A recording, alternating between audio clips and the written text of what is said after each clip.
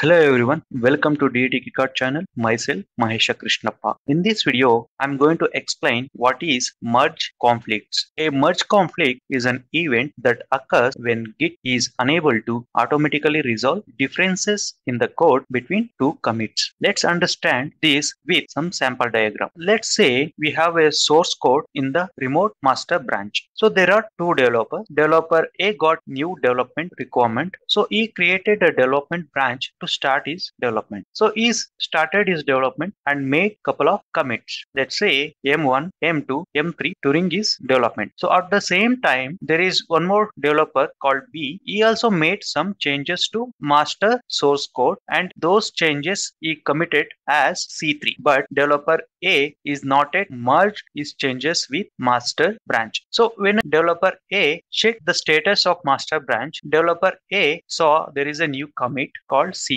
But when he tried to merge his development branch changes with the master, it leads to merge conflicts because Git is unable to understand or resolve differences in the code, that is C3 along with the development commits. So developer A has to connect with developer B and decide which are the valid changes has to be kept, and accordingly they have to update the code to resolve the merge conflict. So let us understand merge conflict with real-time scenario. And in case if you are interested to learn Git with Bitbucket from basics, then I have complete course on Udemy. I have provided link in the description as well as in the comment section pinned by DET Kickart channel, and you can enroll with my link for better offers. Let us assume there is a remote repository in that we have one Scala program. In the Scala program file, we have a values A equals to 5, B equals to 10, and C equals to A plus B. So we have a arithmetic equation, and we have two developers, developer A and developer B. Both have got two different development requirements. So both have started cloning the source code to their local system. After cloning, they started their development. Once after they clone the source code from remote repository to their local system, they created a local development branch from local master, and they started working on new requirement in the local development branch. So during this development, they made changes to existing Scala program file. So developer A updated A value to 7, whereas developer B updated A value to 10 in their local development branch. Once they complete their development in the local branch, developer A merged his local development branch changes with local master. Then he push his changes to remote branch. So in the remote branch, A value has been replaced with 7. So developer B is not yet merged local development branch changes with local master. So when he check the status of remote repository to see if there is any latest changes made on the remote repository, he saw there is one change made by the developer A and there is a new commit for that. So then developer B have to pull his remote master branch changes to his local master branch. So he started to pull the changes updated by developer A to his local master. Now developer B local master A value is 7, and in his development branch he has updated A value to 10. When he tries to merge his local development branch with local master branch, then it leads to merge conflicts because Git is unable to understand which value it has to consider, whether it has to go with A equals to 7 or